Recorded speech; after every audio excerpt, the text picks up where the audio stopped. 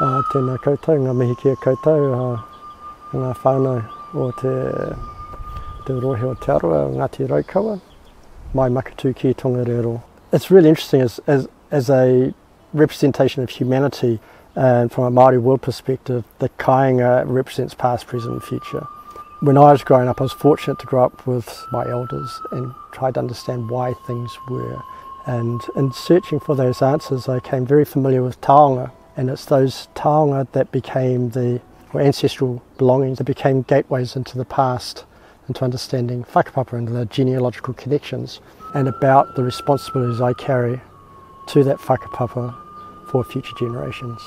Now, whakapapa generally we think of as just the recitation of ancestors, but if you dig deeper, it's actually the knowledge that's contained within those ancestral epochs of time, going back into the distant past, back to when we still belonged to the Pacific and long before we arrived in Aotearoa, New Zealand.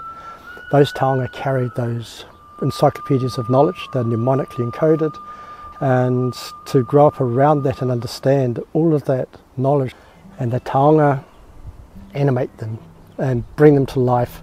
And then when you animate a taonga onto the whenua, onto the landscapes or the waterways, you're actually starting to read the past and the lessons that have been carried forward, so that we might navigate the future and learn from those past. Children, meanwhile, they've grown up today completely excluded from understanding that past. And I'm kind of the bridge in between. How do I explain what my elders was there every day to a generation that's only been born in the last 15, 20 years? The motivation for the book, I guess, in a way, is to provide and understand what I've seen and what has changed, and also provide a commentary or a narrative on why Kāinga are so important. Kāinga are more than just a homestead or a village.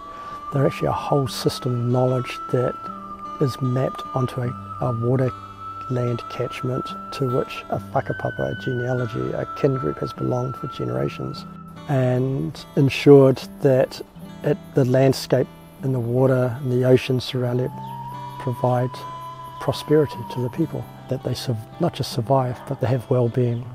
And with these crises that we've had with colonisation, we've also ended up with 150 to 200 years later, intensive agriculture, the degradation of our whenua, our lands.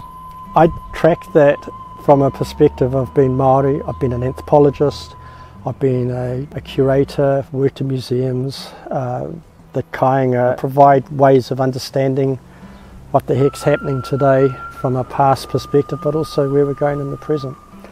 And the cover, the publishers picked up on a particular quote in there: will humanity still be part of Earth's future after her inevitable reset? I guess what I'm saying there, this is like te kore mako tangata. If we don't listen to those cries coming from our elders, then watch out. And they started warning us over 50 years ago what was happening to them. This is an alarm from my perspective, with talking for all the ancestors that come before me. We can't not listen to this, wake up and start doing something immediately.